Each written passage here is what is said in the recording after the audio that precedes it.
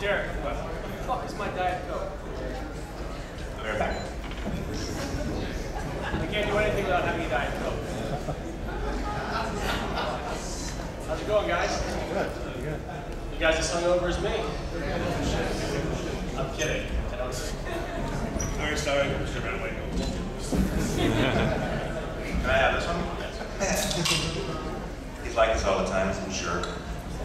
Are there no more? Wait, do we have a moderator, or is it just us? We got two of them. Nice to First of all, hi everybody. Thanks for coming. I have no idea what's going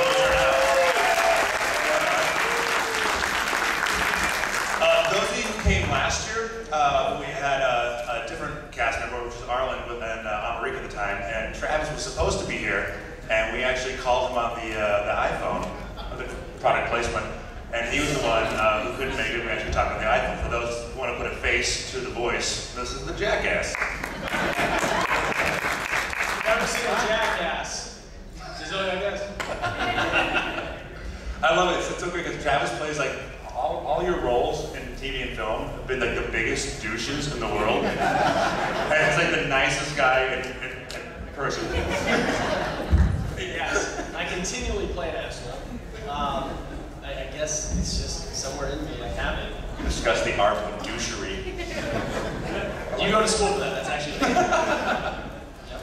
All right, so do we? Okay, the way that we waiting's running, we got a mic on that side, we got a mic on this side. Anybody have a question? Raise their hands. What you got?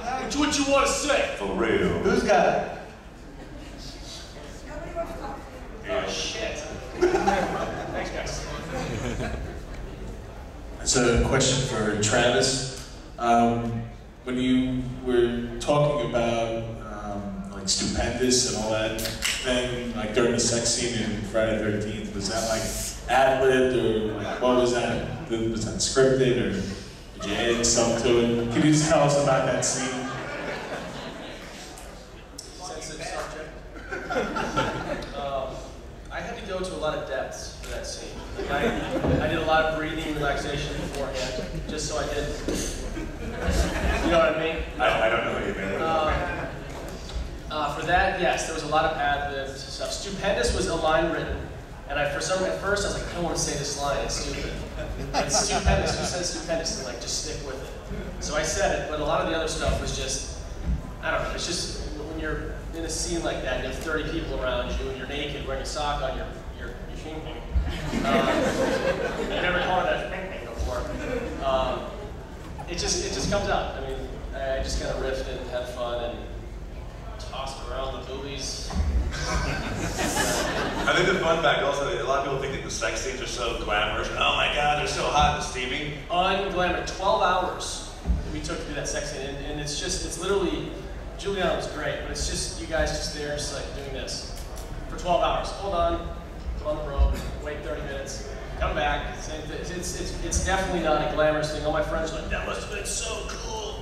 I remember coming in, I was that cool. I remember I was waiting outside the window the whole time while it's happening. I'm trying not to laugh because, you know, your two friends are making love. And I came in at the time, hey man, how's it going? What's going on, Travis? And Travis, like, you'd think, you're like, oh, it's crazy, it's awesome. He looks like he's just been beat like, in the face. And he looks over and he's like, I am so raw right now.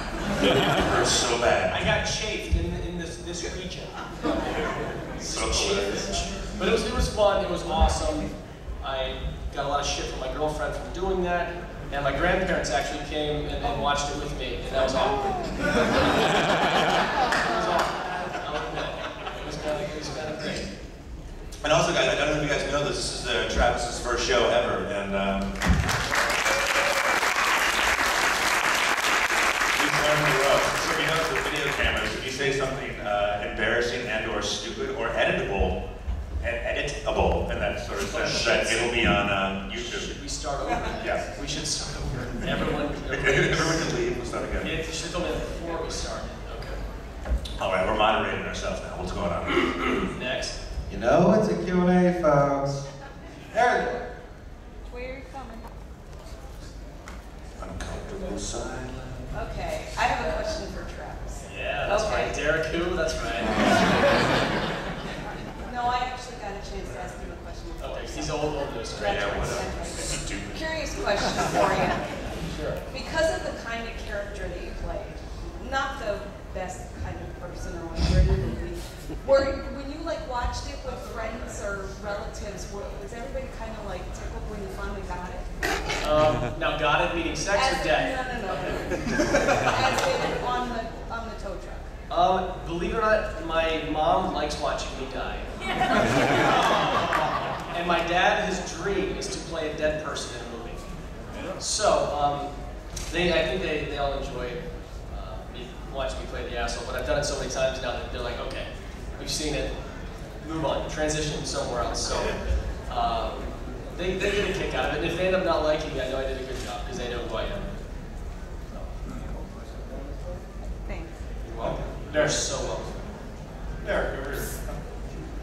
I hear you. Oh, I'll stand. Okay. Were you a fan of Jason before playing the character? I was. I'm a nerd for Jason. Jason's like my favorite horror icon before I got hired. And so it was kind of hard keeping it together when I got the call to be the character. I was trying to be professional. Oh, we're shooting when? Oh, that sounds fantastic. And so I'm like, like breaking things in my house and acting like a 12-year-old girl. Derek's left nipple is actually a Jason mask. It's true.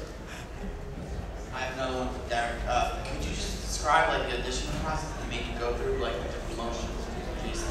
The auditioning process, what it was like for Jason? Yeah, like. We had him working in a contrasting monologue, a comedy, and a drama. And I'm totally lying. He had to dance as well. No, I actually got hired because only 2 of us were brought in to audition for the character. It was a lot of word of mouth.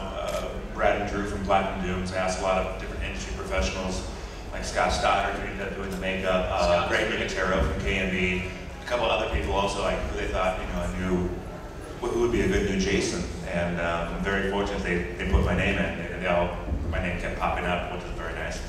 But for the auditioning process, I went in and basically the producers and the director were on location scout in Austin at the time, so I was with the casting director, and I was just talking to a video camera, and they were asking me questions about the character, what I knew about the character, and they're talking about, they said this time around we need someone, and noticed before or whatever, that's not my intention, but we don't just want a guy with a mask. They say we need a professional actor. They go, why do you think why do we need that? And I go, well, of course you would, because to me, it doesn't matter what's in front of your face or not.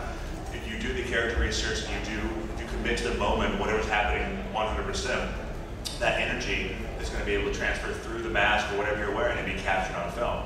If you walk in like, oh, I just have a mask on, I'm a big guy and I'm a killer, that's what you're going to get. It's going to be very one-sided. So I guess that they liked that, and then they gave me a call and I got hired. Yeah, he had to cry in the audition. I had to cry, yes. And they liked that. That's good.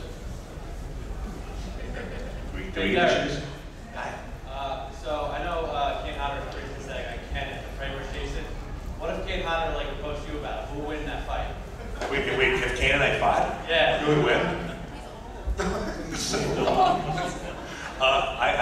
Kane and I become really, we're friends, so I can't really say. I won't say it. So, I don't know. He's I don't know. Be a good pay-per-view. I do got skills though. Watch that. I trained me some MMA. I will tie clinch. I will guillotine. I know it. Tap out, motherfucker. I don't know. No. That was like the worst answer ever. He rambled on like Now Kane is great. Kane, it's so funny because I know what I asked with Kane because I know he had a problem with cursing her before with the Freddy vs. Jason. And I was like, hey, does Kane hate you? Does he want to destroy you? And we get along so well. We tease each other all the time. He's really a good guy. Sorry, that was kind of boring. I mean, I'll punch his face in.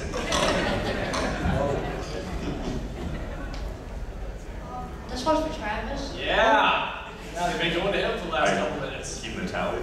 Hold up here. 2-2. All right. What was the procedure of being shoved through the back of the truck? The procedure, actually, they wanted a stunt guy to do the little trick first, and I said, wait, I want to do it. The guy had terrible fake hair that didn't even look like mine. First of all. Like, what's this? Come on. So, me and Derek actually, we had to fit between those 2 spikes about this big. We had to fit in between it. So I know we practiced a few times. I had to step up onto like a little mount and basically I'd be turned. Let's do a little reenactment. Excuse me. So I would have to step up. So basically, I think it was, I would step and turn, and then we'd step one, boom, you know, just How we're doing it, right? we're not doing, there's no spike, crazy. But we have a very small place to fit in between, so we had to get it right. He had to be very gentle and delicate, even though he was being very vicious. So he has a nice touch, soft hands, and just a great heart. But it was fun to do. It's always good to do your own stunts. Jackie Chan talking No, Travis was awesome. He embraced the stunts like amazingly well. He was such a, not to blow him in front of everybody, he's such an amazing athlete. There's kids in the room. But a fun horror fact about me, what people would dig, a horror coincidence, your previous double, Chris Carnell, left Friday the 13th to do My Bloody Valentine, and he played the minor in My Bloody Valentine, which was pretty cool. He beat them in the box office. It was funny, because Chris and I have been friends for a long time. He's like, hey, we're actually on Friday. He's like, oh man, I just got a call. I'm gonna go do another show called My Bloody Valentine or something. They want me to be the killer, dude. It's gonna be awesome. I'm like, are you kidding me? That's fucking awesome. He didn't really know what it was until he got there, then he embraced it. It's so awesome. How many times can I say awesome? I have a limited vocabulary. Say it 3 times fast. Awesome, awesome, awesome. Got it. Next question. Did that answer your question? It's for Derek. You're obviously not like a crazy single killer. So like, what did you think about to get into character like Dirty things. actors?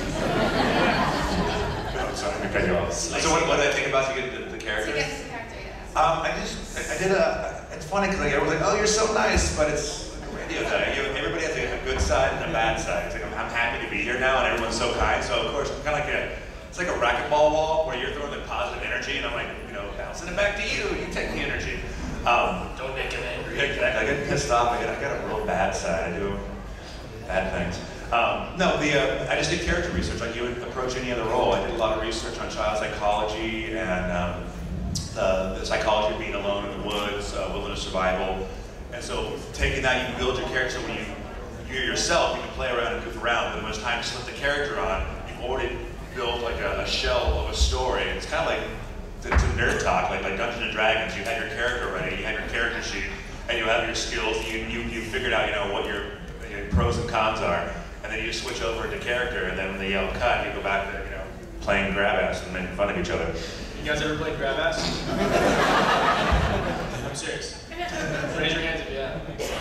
No? Okay. How about Derek Mears and Katie Otter, celebrity rematch? I got the match. It's a celebrity chess match. That would be much better. Battle of the wits. Who's smarter? What? You're drunk. What? Awesome.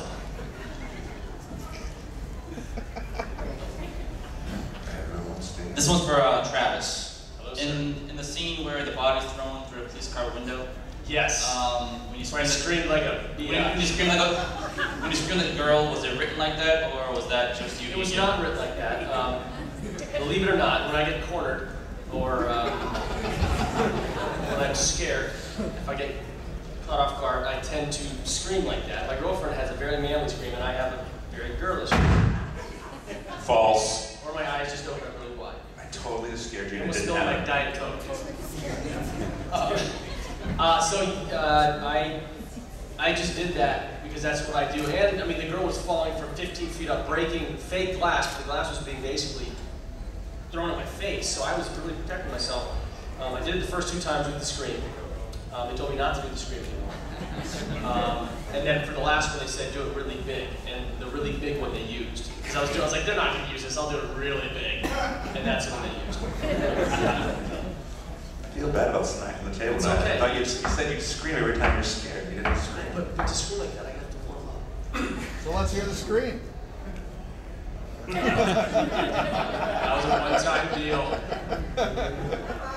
Come on. I don't even know how to do it. Derek, scare the shit out of him. Roar! That was actually scary. That was pretty good. Pretty good. This question's for Derek. Good, man. Having a good time. How are you? Good. Hey, what did Jason look like behind the mask? What was the inspiration?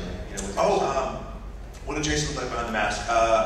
Scott Stoddard, who designed the makeup, is a big fan of the series. He said it was a combination of the kind of the hillbilly Jason from Part 2. And I think he said, I want to say Brooker's Jason underneath the mask, and he kind of melded the two together. But yeah, same thing with the I forget what he said for the mask also, the actual hockey mask. He combined two different masks together because he's a fan of the series and he wanted to, kind of do like winks and nods to to all the fans. So it's kind of cool. I thought he was really respectful of that. Hey, Derek, what was the burlap set very difficult to wear? Burlap? I want to put the sack on? Yeah. No, it was well, yes and no. I mean, it cuts off your vision. You lose all your depth perception, and when you're racing at one of your friends with a machete, and you have to stop inches from them, it kind of screws things up. It's a lot of trust involved, but no, it wasn't. It was kind of gross after a while if you sneezed or something and kind of got wet and it would kind of stick to your face. You couldn't really tell anybody about it because then you'd be a freakazoid. But no, it's part of the goo. No, it's part of something. No. Try to boogies after Yeah, exactly. It's pretty gross. But no, it was pretty comfortable. Hey, my question's kind of for both of you. Which was your favorite of the Friday the 13th movies before you got the roles for the new one? The first one was my favorite. I like watching the first one the best because at the very end, it's revealed who the real killer is. There was just a lot of those scary, eerie moments when they were in. There was one when they were in the bathroom, and you keep looking like, okay, no one's over there. No one's over there. Then all of a sudden, they pull it open. It's just that I liked the first one the best. It's my favorite. Right on! Thank you, Betsy Palmer. Mine was the part 4. I really dug Ted White's Jason, and I don't know. It was weird to